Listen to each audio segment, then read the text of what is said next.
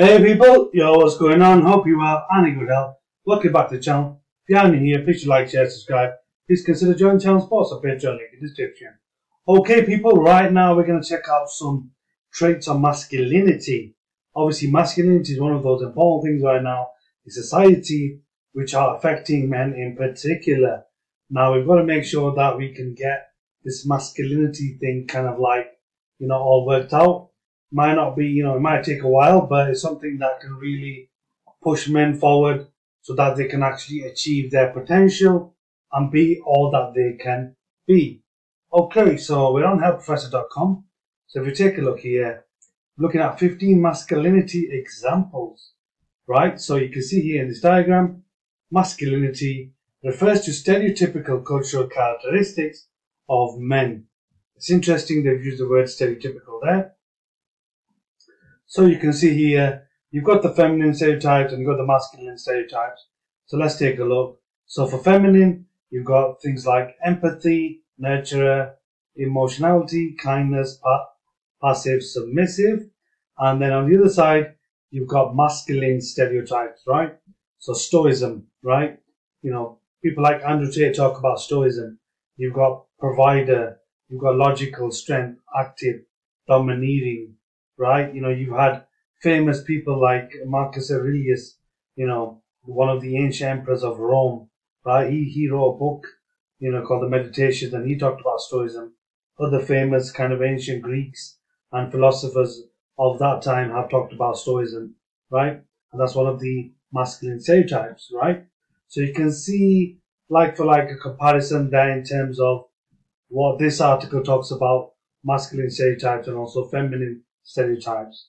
Now, if we take it down a little bit, let's delve into this a bit further.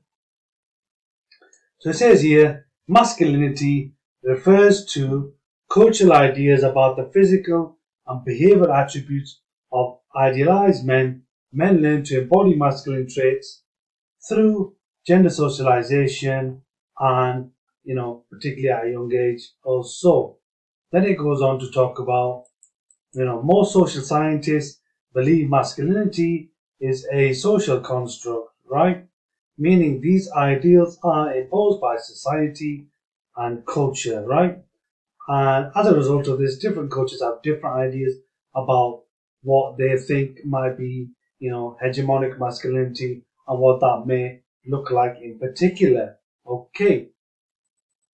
So now more than often or not, we do hear things like terminology such as toxic masculinity, and that critiques particular forms of masculinity as that things that might be misogynistic. Again, what Andrew Tate's been accused of and other people as well. So let's take a look at masculinity in terms of some examples. So you've got here now the stereotypical feminine versus masculine traits according to this article. So again, you've got the traditional patriarchal masculinity and then the same for the femininity. So for the male masculinity, you've got stoicism, provider, logic, strength, active, domineering, preoccupied with power, independent, public sphere, quiet, analytical, blunt, bold, leader, rugged. On the other side, for the femininity, you've got empathy, nurturer, emotionality, kindness, passive, submissive, preoccupied with looks, dependent, right, domestic, severe, talkative, creative, tactful, shy, follower, and refined. So you can see, a few different traits there in terms of femininity versus the other side, masculinity, side by side. Right. Let's take a look further down. What does it go into? Then it talks about traditional masculinity examples. You must be muscular. We have talked about this before in the previous videos. It's testosterone. So you're looking at things like, basically, like I said, accountability, going to the gym, getting fit. I think from my experience, everything starts with being fit, healthy and strong, right? So if you want to be a good entrepreneur, business person, someone who succeeds, you might be an athlete, you might be, even going to, education, or you could be, running your own business, or you could just be working for someone. Just generally speaking, you've got to have your health in line and it's got to be optimal, right? I've unfortunately in the past not, been looking at that focusing on that, and it's affected me. That's why now, I'm laser focused, laser being focused, trying to make sure that I'm looking after my health. So that starts with getting in the gym, training, pumping iron, lifting weights, starting to build that testosterone, get those dopamine hits, and actually getting in there and building a muscular physique, right? So that's what basically this example is talking about. The leaner the better, and ripped muscles are the best. Muscle means strength, and strength is the expectation for idealized men, right? And it's the thing, when you walk into a room, you see somebody who's muscular, who's slim, who's got a good physique, kind of maybe the V shape, and you can see their biceps and whatnot. They've got a suit on, maybe they're dressed like a gentleman, and the suit really fits well. And then you can see, yeah, this person looks after themselves. You're much more likely to take them seriously, right? Compared to someone who comes in, belly hanging down, triple chin, and someone just looks like they're out of it, can't breathe properly because they've climbed one stair, a flight of stairs kind of thing, right? So that's what a lot of people will actually look at you and say, yeah, look, they will stereotype you. Unfortunately, we might not think it, but it does happen in the human space. When you're going for an interview, new job, when you're trying to close a deal, people will look at you. First impressions count. So the first thing you're going to start with getting fit, getting muscular, right? Getting vascular, losing weight, getting healthy, getting fit, getting strong, right? And building that body. That's where it's going to start from. That's your foundation, right? So it says here, this comes from the idea that men are hunters and gatherers as well as the tribe's defenders. The more muscular you are, the more likely you will succeed in the hunt and the fight to defend the women, right? So it's ancient kind of, methodologies, ideas, and, human history in terms of the previous life, in terms of, thousands of years ago, how people lived, actually still, has an impact today.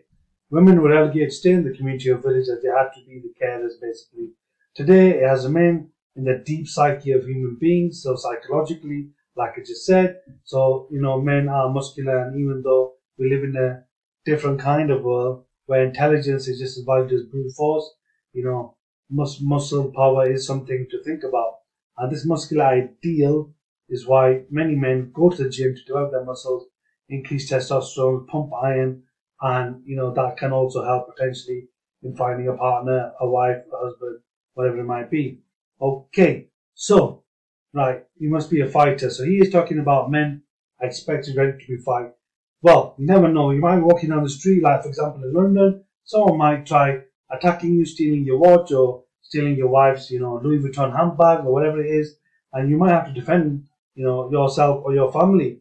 And even though you might not think it might not happen, you never know, right? I've been in a lot of these situations where I've had to defend myself, where I've, got into trouble and so on, and that's a story for another time.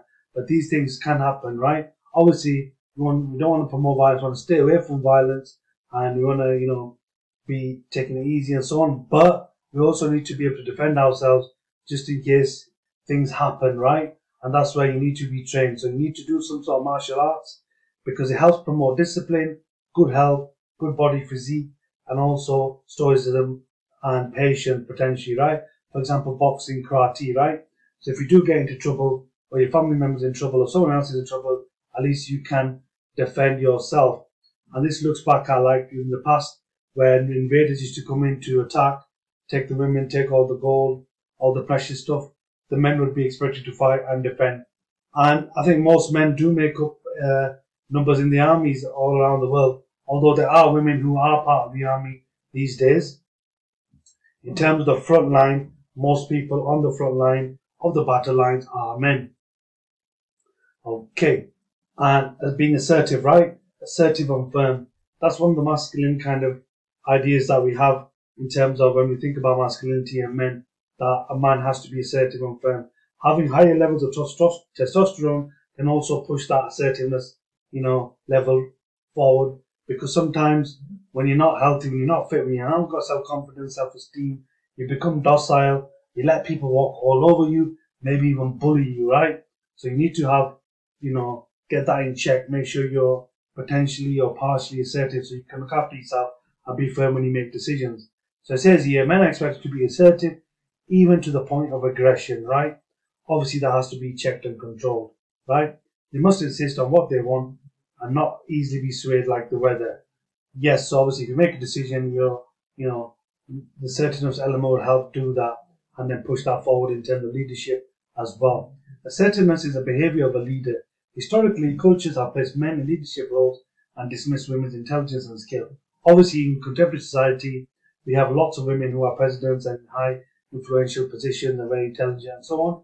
But we're talking here, historically, most men were the leaders and kings and so on, right? A man who fails to be assertive, in terms of leadership roles may be seen as feminine, right?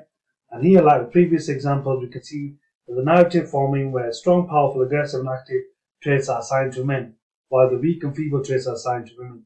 Of course, this gender stereotype isn't quite accurate as mythology makes it out to be. Like I said, sometimes these things can cross over in terms of the traits. You get women who are aggressive. Nowadays, there's a lot more women who are more masculine, actually, than men. For example, they go out to work, they're the breadwinners, they make money, they're more independent, they can look after themselves. They don't need men, so to speak, in this kind of world. Obviously, feminism has rose to the forefront as well. Whether you agree with it or not, there's various elements around that in terms of the masculine elements as well. Okay, people, so we have had a look briefly at different types of masculinity, some of the stereotypes associated with feminine and masculine ideals. Obviously, it's not perfect. You can do your own research and find out more about this type of stuff. But remember, please do like, share, subscribe. Please consider joining the channel. It costs less than a cup of coffee, a few dollars. You can click the join button on the YouTube. And you can also support us on Patreon, link in description. But do remember to subscribe, click the notification bell so you get the latest videos to help you kind of like navigate this world in terms of a world where men are lost, right? We need to find that path where we can help each other in brotherhood and also succeed in life, whether it's business, entrepreneurship, getting fit, getting lean, getting hench, right? Join me on this journey. Let's keep each other accountable. Okay, people, let's get out there and make some guala and let's do this. Catch you in the next one.